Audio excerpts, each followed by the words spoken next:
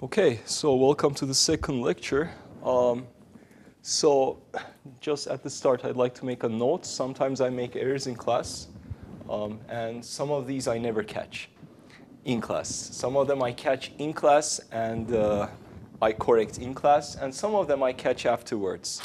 And for those types of errors, I will prepare some sort of a correction and share them with you afterwards, okay, through Moodle, for instance. Okay, so I'd like to finish up the mathematical review part today. Essentially, last time we talked about some differential operations like gradient and curl on the Cartesian coordinate system. So let's make a note of how things roughly look in non-Cartesian coordinates. And there are two popular choices. The first one is the cylindrical or polar coordinate system.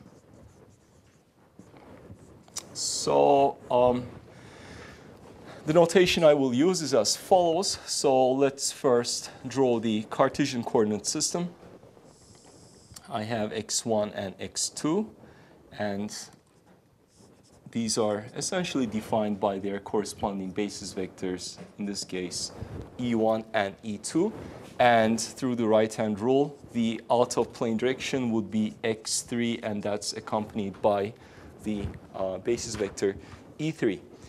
So I'll pick some point, let's say here, and draw its position vector. I'm assuming not necessarily that the vector lies in the x1, x2 plane, but I'm looking from the top. So it's like this is the projection I see of the vector onto the x1, x2 plane. So that's the position vector x, and it has in-plane components x1 and x2. So the magnitude of the vector, let's say it's, or the in-plane, the length of this projection of the vector into the x1, x2 plane, it's r. This angle is theta. And now with respect to the direction of this vector, I will define a unit vector er. That would be the radial direction. And then I will define yet another one, which would be e theta. That would be the tangential direction. So that's radial, and that's tangential, or sometimes I will say simply angular. So if I look at the Cartesian system, the common thing to say is that I have coordinates x1, x2, x3. If I talk about the cylindrical coordinate system, the common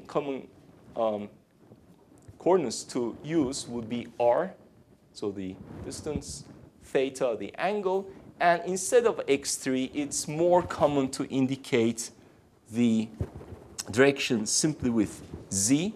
Okay, so z will be the so-called axial direction, and the basis vector with ez.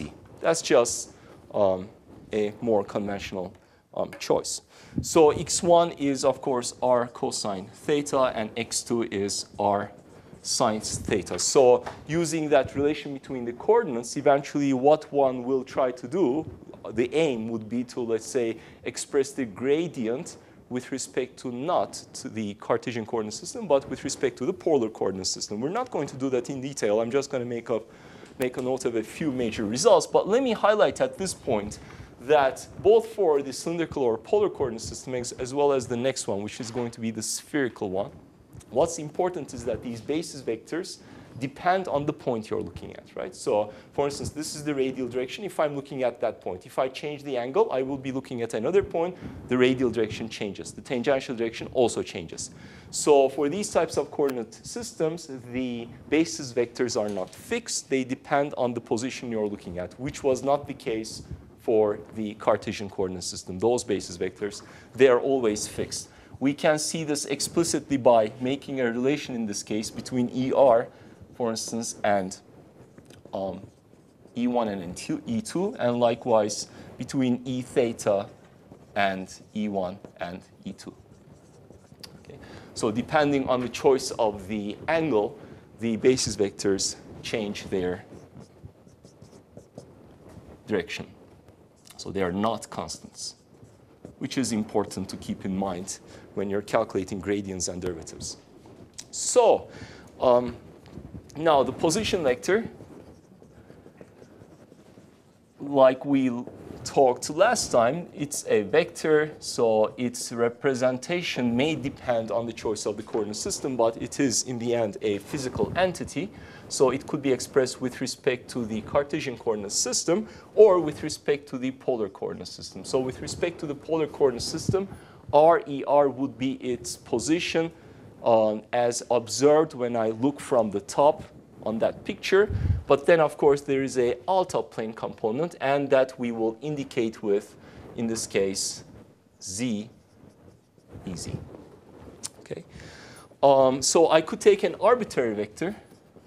This is just the position vector. For an arbitrary vector, it will, in general, have all three components non-zero. So if you look with respect to the cylindrical basis, the ER component is non-zero. E theta component is not there. It's zero by description. EZ component is Z. So in general, for an arbitrary vector, there will be a radial component, there will be an angular component or a tangential one, and there will be a axial component. Okay. Now, similarly, we could take an arbitrary matrix and represent that in the cylindrical coordinate system. And to indicate the basis, one way to think about is you create a grid of the components of vectors, so R theta Z, R theta Z. And then, so that's like your 1, 2, 3, 1, 2, 3, right? So you go here, it's A, 1, 1. So it's A, R, R, 1, 2, A, R theta, and so on. A, R, Z, A, theta, R, A, theta, theta, A, theta, Z, A, Z, R, A, Z, theta, and A, Z, Z. So this is how I would express the components of a matrix in the cylindrical coordinate system. Okay, so now this is not the purpose of this course, but we will eventually need the expression of, let's say, a gradient or a divergence in the cylindrical coordinate system. So we're not going to drive them, and it's just simply writing down equations that you can easily find in online references, notably our online reference. You can easily find it. You can find these also in your math books. But let me just make a note that operations look different in the polar coordinate system with respect to the Cartesian one. So for instance, let's take a function. This function could be a function of position. And in the polar coordinate system, I would indicate that as such. So f depends on r, theta, and z. And now suppose I would like to calculate the components of the gradient of the function. So the way that looks in the polar coordinate system is, so del f del r. The second one, it's not only del f del theta, but rather it's 1 over r del f del theta. And the last one is del f del z. So in the Cartesian one, this would be del f del x1, del f del x2, del f del x3. But in the polar one, del f del theta has a 1 over r factor in front of it. So similarly, divergence, etc. operations also look slightly different due to our choice of the coordinate system. So you should see our online reference for further details.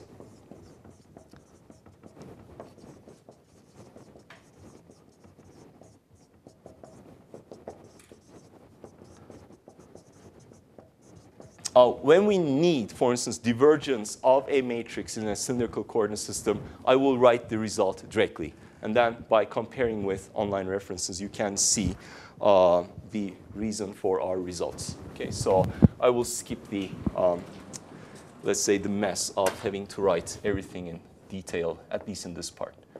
Okay, so similarly, let's talk about the spherical coordinate system. That's the second particular choice that we will be dealing with. So let me first draw the Cartesian coordinate system.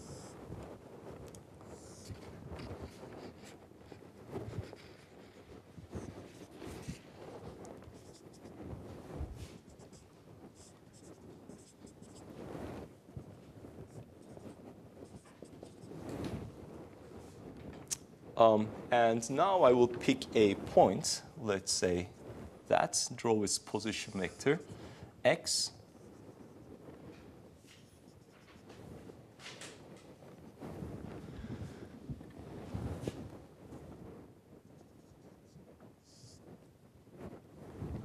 Okay. So this would be its x1 component, the x2 component, and x3 component. Now, I will define three vectors. Right? So the first one is the vector that is along the vector itself. The vector itself is x. So this here, it's one vector. Let's draw it with a different color.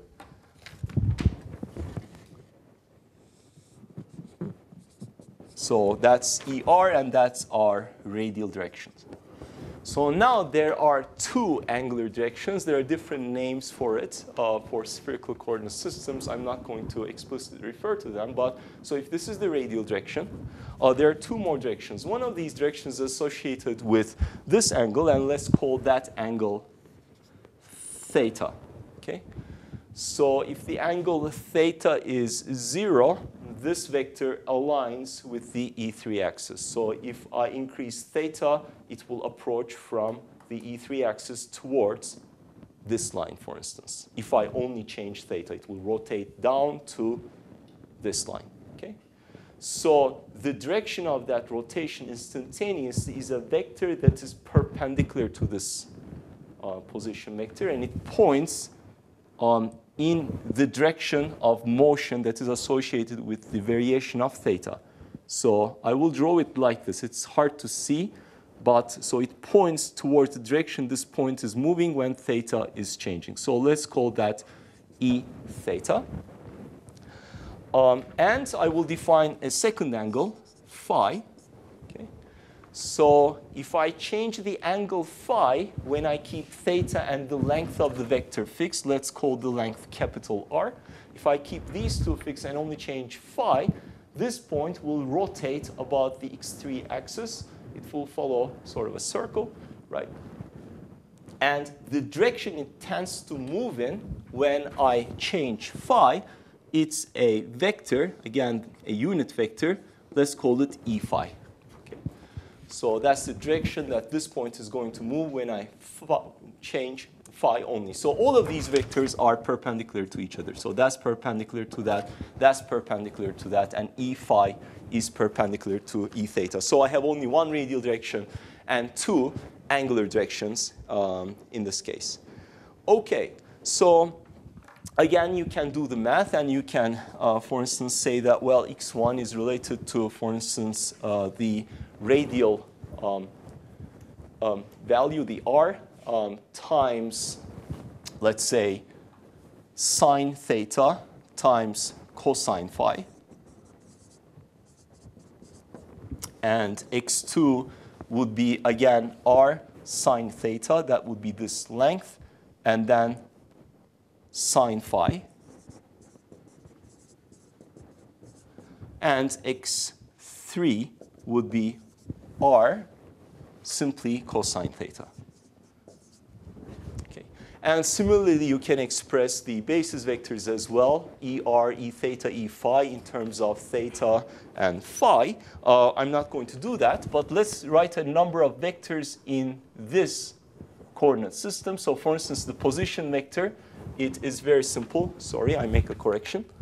The radial basis vector, let's note it with a capital R to distinguish it from the cylindrical coordinate system.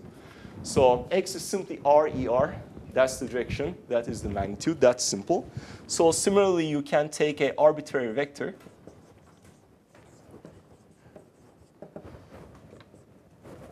let's say V.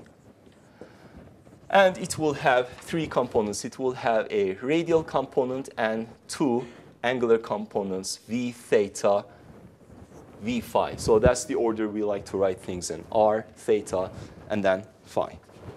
And I can obtain the representation also for an arbitrary matrix, let's say A.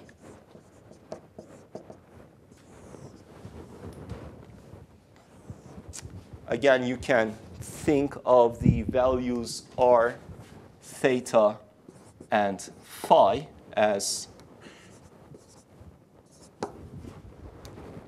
enumerating the components along rows and columns. So this would be ARR, AR theta, AR phi, A theta R, A theta theta, A theta phi, A phi R, A phi theta, and A phi phi would be the representation. Okay.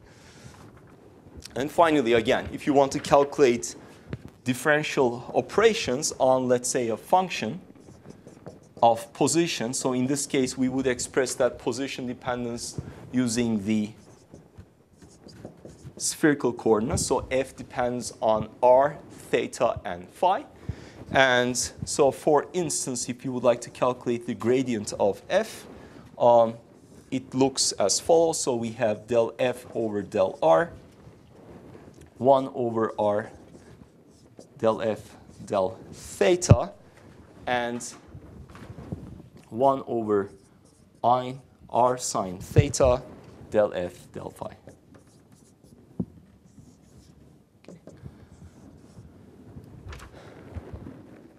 And just like we did in the Cartesian coordinate system, sometimes I will use a shorthand notation. Same thing goes for the cylindrical coordinate system. So I might write this as F comma capital R, and this one as, let's say, R inverse F comma theta, and that one as R sine theta inverse F comma phi. Okay, the comma R, let's say, indicating that I'm taking a derivative with respect to R.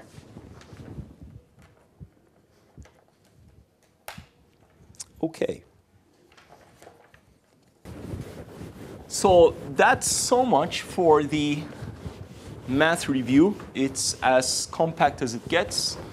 And now what I would like to do is, after having reminded you of the most important mathematical parts, in fact, I've also introduced a few small things here and there, just like the curl of a matrix, right? And I told you roughly what a tensor is and why the components of the matrices we'll be dealing with, they depend on the choice of the coordinate system. So those are important concepts that perhaps you have overlooked or you have not seen before.